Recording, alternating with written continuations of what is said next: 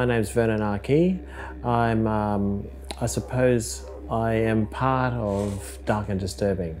I mean, Dark and Disturbing started with me as an idea, and I wanted to make t-shirts. I have a t-shirt screen printing background, and I've been a screen printer, and I wanted to work with t-shirts again.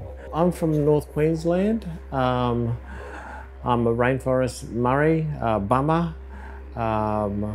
My family Meeanjin, Kuki-Allenji, Kuki-Yimata, Wanyi and Kookaburra. And I've been living in Brisbane for about 25 years or so, and it's where I make my life and my living. I work mainly as a visual artist, but I'm also part of Dark and Disturbing, which is a kind of a t-shirt label, but really it's an art project. And but the t-shirts were always going to be part of that.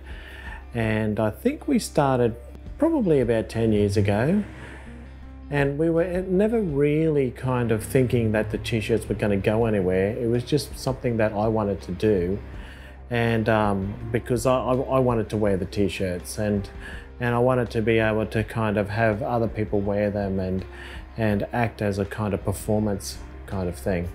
And it just kind of changed and evolved to the point where it has really become a label, and we just kind of it's still a lot of trying to see where it goes, and it's kind of nice to be on the journey. It's good to have something that we don't have to rely on kind of our living, for our living, and a lot of it is kind of just experimenting and trying ideas out and to see what works on that actual platform of a t-shirt.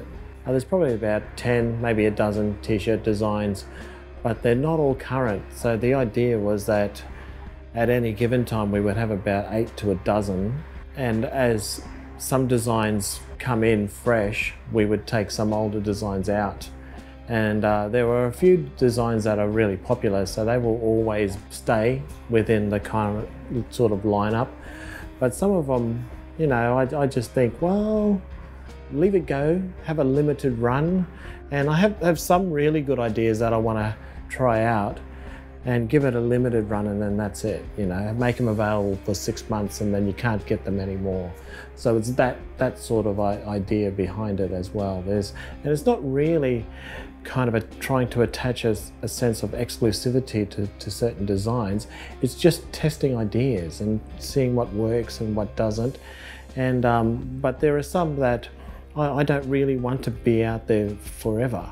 So we will just give them a run, and then withdraw them and see how we go, and then move on to the next thing. But we're never going to have 20, 30 designs available at any given time. It's always only ever going to be about 10 to 12 at most.